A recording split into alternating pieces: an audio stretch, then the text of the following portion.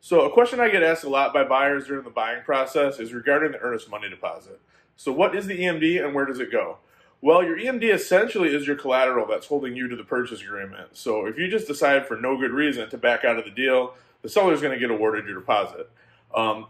During the transaction, your EMD, your deposit, is still your money. It just sits in our escrow account at M1 Realty. It doesn't collect any interest. Just basically sits there until the day of closing, at which point it gets applied to your closing costs or your down payment. Hope this helps. Have a great one, guys.